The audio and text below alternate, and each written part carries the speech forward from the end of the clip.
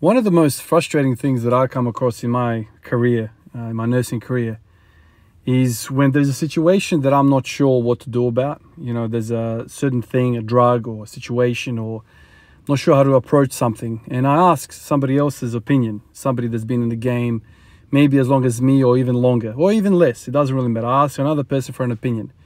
And some people have this way of really pissing me off. It's like something that really hits a button in me. And some people do this. Some people, instead of going about the job and telling me what they think about the scenario or what we should be doing, they say something along the lines of, "Ivan, how long have you been nursing? You should know this. Ivan, you should really know this." Know what? No, if I knew it, I wouldn't be asking you.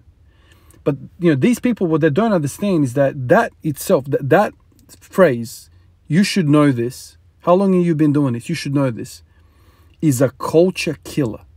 Because what that does is that it drives away the curiosity from everybody. And so what's going to happen next time, let's say if I'm a weak character, if I come across a situation that's similar to that, perhaps I don't know how to do something else, I'm going to say, you know what, last time I got humiliated publicly in front of some other people. So you know what, I'm going to keep that to myself, and I'll just do whatever I reckon is the right thing to do. That right there is dangerous, and is a culture killer across the whole team, because people are going to be too embarrassed to say, "Look, I don't know what's going on here. What do you reckon?" When somebody asks me, "Hey Ivan, man, this is what's happening. I don't really know what to do," I don't go, "Ha ha, aren't you a dumb piece of shit?" I don't do that, which is basically what people are saying when they say, "Ivan, how long have you been nursing?" "Oh, 15 years. You should really know this." Well, how long have you been walking the damn earth? Look at you, 350-pounder walking around. Do I laugh at you when you walk around here looking like that? No, everyone has something. I'm better than you at squatting. How about that? How long have you been living on the earth? 40 years? You can't squat for shit. You don't even train. Look at you. That would be really, really bad of me if I started belittling people that didn't train. Everybody out there does lots of different things, right? But when somebody comes to you and says, "Look, I need some assistance here," don't bloody laugh at them. Be happy that they're asking you for an opinion. If you know the answer, be nice about it, right? In that same token, I think a lot of people in the fitness industry or the fitness journey or whatever the case might be, it doesn't even have to be fitness. When you've been in the game for, let's say, like 20 years, right? You're building cars for 20 years, or you're squatting the bar for 20 years, and you come across something, you're like, "Damn, I've just discovered something." And you say something, and they're like, "Dude, I learned that like in the first day. I learned that when I was in my mum's womb. How do you not know that after 20 years of training?" One of these types of things that I'm going to say now, a lot of you guys are going to be like, "Duh," but I'm going to say it anyway because it's profound for me right now. I've learned lots of different things, but I'm going to tell you something right now. It is amazing to me what effect the upper body has on the lower body when it comes to squatting and deadlifting. It is amazing to me. To this day, it is amazing to me. The point that I'm trying to make is that today I felt horribly weak. This is 220. I grabbed it for the first time and I was like, "Holy shit, this is really heavy." And I put it down. Called it quits there. Not going to deadlift anymore. Put the straps back, walk away, and I'm like, "Damn, that felt heavy." So then obviously I go into a review process. Why the hell does that feel so heavy? And then I think about what I did yesterday. I did gazillion sets of rowing. Chest supported row. I think it's called that. Chest lever row, incline lever row. Did that for a whole bunch of sets. Then I went over to some chest supported machine where I did underhand. Then I did overhand in another machine, or like a neutral grip. So I did over, under, and neutral grip. We did all of them for like 5 sets of 10 for each of these exercises. Today I come to the gym and everything feels heavy. Everything. The deadlift feels horribly heavy. 220 for me should be a walk in the park every day. If I choose to do 220, I can do it every single day of the year. It is a small percentage of my max. Today felt horrible because what I did with my back yesterday. Now, in the past, and this is one of those moments, Ivan, you should have known this, how long have you been training? You should know this. I learned this when I was in my mum's womb or my second day in the gym. Whatever, man. I'm just telling you what I've come up with, sharing my thoughts. Some of you guys might learn something. Some of you guys might shake your head at me. But this is a profound thing that I've learned. And I've talked about this in the past, but today was especially evident to me. I thought, when I first started training, that a deadlift is simply a hip extension. Maybe a little bit of knee extension. It's hip extension. Everything else is just hanging on for dear life. What the lats got to do with anything? What do traps got to do with anything? I can't visualize traps doing anything when you're deadlifting. It's not like you are retracting your shoulder blades. They're just kind of already protracted as soon as you start pulling, and they just hang there off of whatever. They're getting stretched. It's not until you start training the hell out of your lats and your traps and your rhomboids and all these pulling muscles of your upper back, then you go, damn, that's something.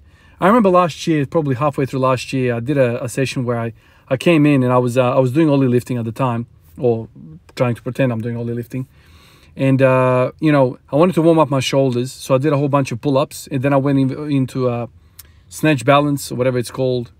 I just tried like overhead stuff, and my shoulders kind of started feeling a little bit weird. So I thought doing pull-ups would be great. I did that, did some snatch balance, overhead squats, did some of that. Did some I think I did some snatches with the empty bar or whatever. Anyway, I did all of that, went over to the deadlift afterwards, and I could not deadlift for shit. I could not contract my lats, and because of that, I couldn't deadlift at all. Like, I stopped at 180. And I remember at that time, I made a video and I said, wow, you do pull-ups before deadlift and the deadlift goes to shit. That's got nothing to do, with quads, hamstrings, glutes, core. None of that stuff gets really taxed when you're doing a lat pull down or a pull up, a chin up, something like that. But it is unbelievably impactful when it comes to the deadlift. So similar thing. Yesterday I did a whole lot of sets for my upper back. Today I feel weak, especially off the floor. Especially off the floor. As soon as I got the bar going, the 220 up to like maybe mid shin, above mid shin, it felt like a 220. Started feeling easy. But off the floor, I'm hypothesizing because of my lower back, because of my upper back fatigue from yesterday, the off the ground strength went to shit. And so that is something we can take and move forward. Okay, Ivan, you're quite weak off the floor. You're also weak in the upper back. You can't row for shit. You can't pull up for shit. Isn't that a common denominator? This is one of these things that a lot of you guys are going to be like, of course, dude, of course, of course, of course. And I've heard a lot of these types of comments.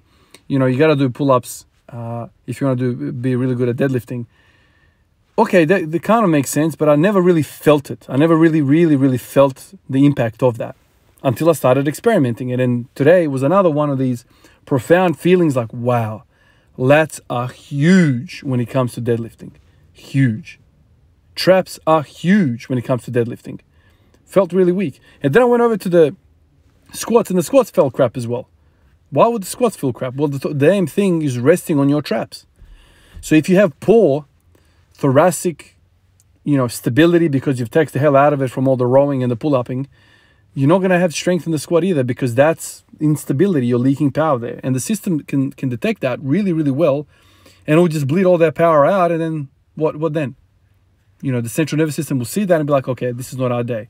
Deregulate the central nervous system, and then the muscles that are fresh and ready to go are not going to fire properly because there's no stability in the system from all the muscles that are fatigued, which are usually there to support. And let's say lats and traps are not your main movers in a deadlift, but they're certainly stabilizers. They're certainly synergistic muscles which are keeping that upper body rigid, that are transferring force from the lower body to the upper body and into the bar. You fatigue all of those things, you have a cannon on a canoe. That old saying, you can't fire it, man. The moment it fires, the canoe goes one way and the board just drops like a meter in front of you into the water. So it's kind of one of these situations.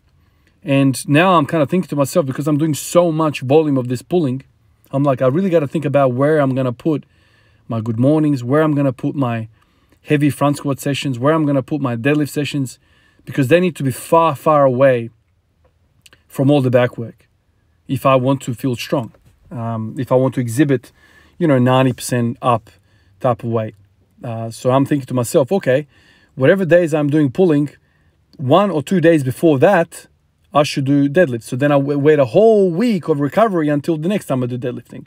And then straight after the deadlift session, the following day, I can do my back again, smash it, wait another 6 days, and I'll be recovered by then.